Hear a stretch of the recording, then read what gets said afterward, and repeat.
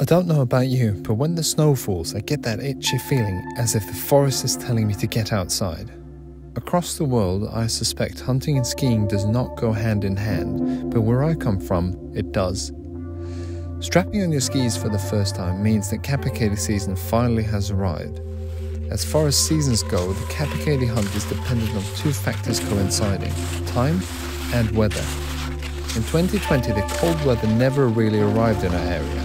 The snow never really materialized apart from a few intense snowfalls that melted as soon as it came. We spent most of the season walking around in the forest looking for that ever-elusive bird which, in absence of snow, had more places to hide. However, as 2021 came rolling in, so did the snow. It was almost too good to be true, and with the snow came the high hopes. So high, in fact, that Peter and I came out almost too hot, and at one point it felt like the season could be in tatters before it even began.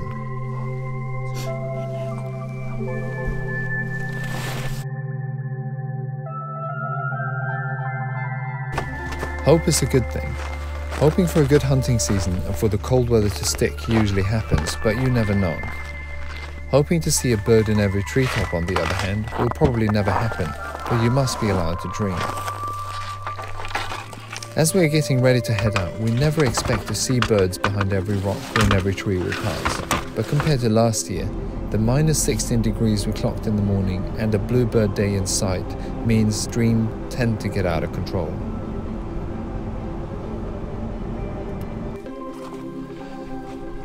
In the films from last year, which you can see in the links below, we spent a lot of time walking to try and get the birds on their wings.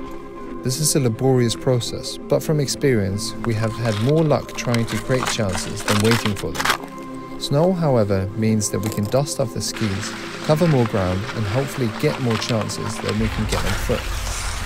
Depending on the day, the baseline expectations is at least 15 kilometers of backcountry skiing through undulating terrain, through areas connected by rough forestry roads. However, to make things more complicated, this type of hunt means heading through both the forest and over clearings which have problems in their own right.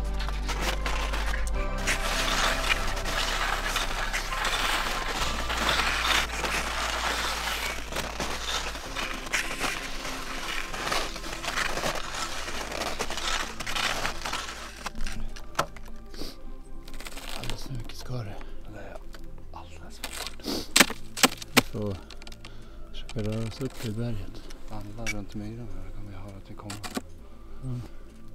Mer snö. Vi tar ett varv, va? Ja, kör runt här. Nu när vi ändå är här. Borrarna brukar ju hänga här. Ja. Ja, kör.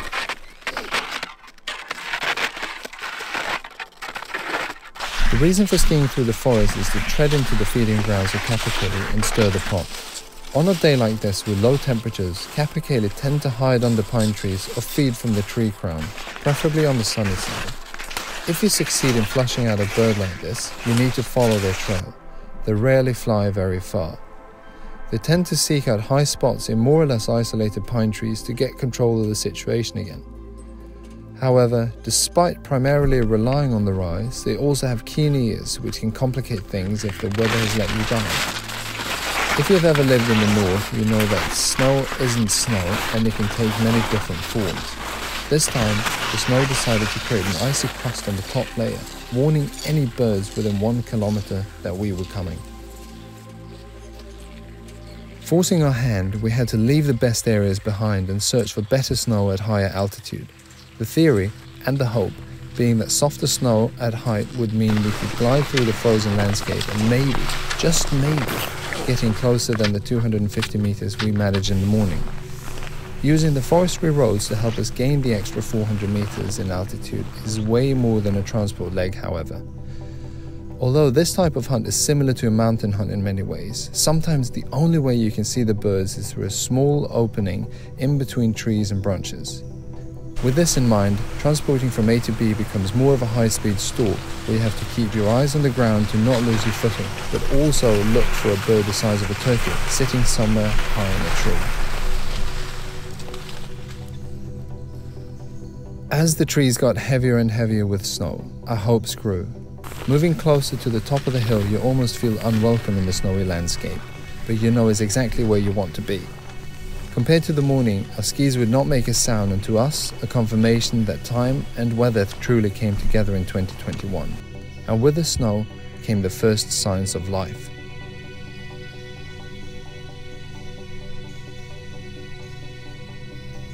Although these birds were black grouse, they are still a sign that there are birds taking to the wings, and lucky for us, close to a vantage point.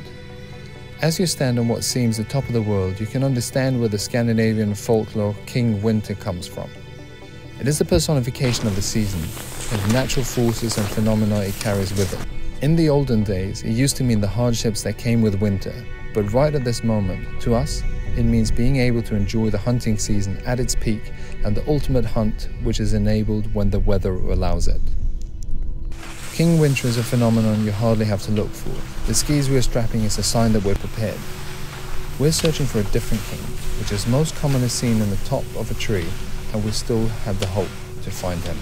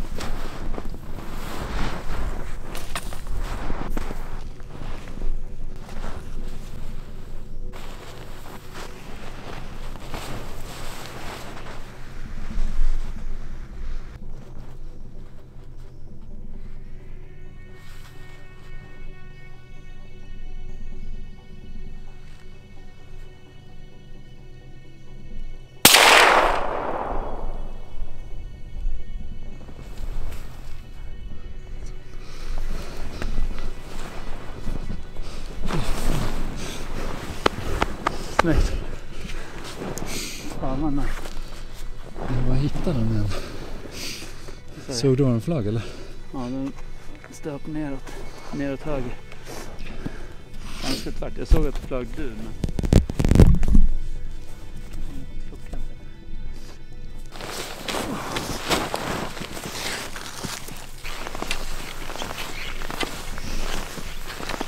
Där är fjädrar nu. Om jag drog ner sådär så ligger det fjädrar hela vägen här. Kolla. Här är det.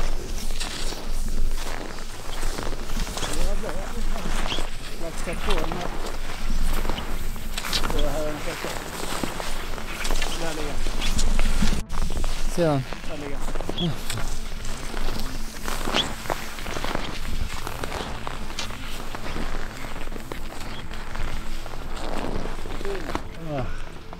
Grattis Peter.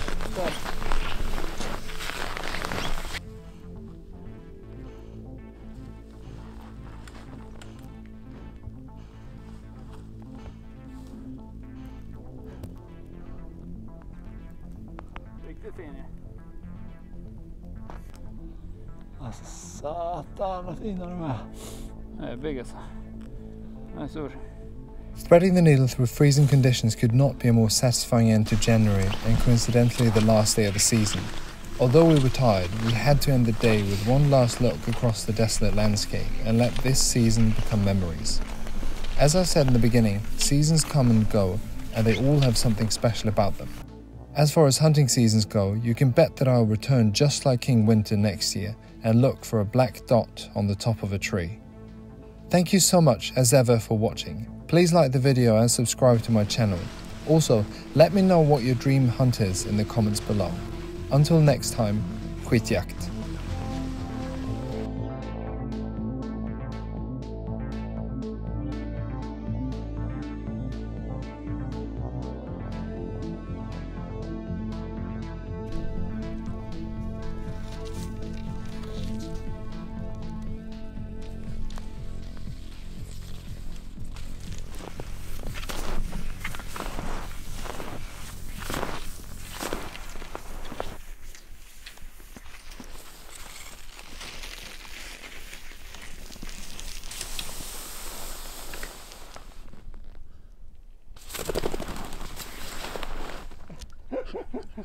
Helvete!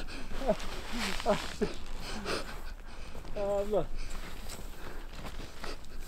Satan skakar jag det.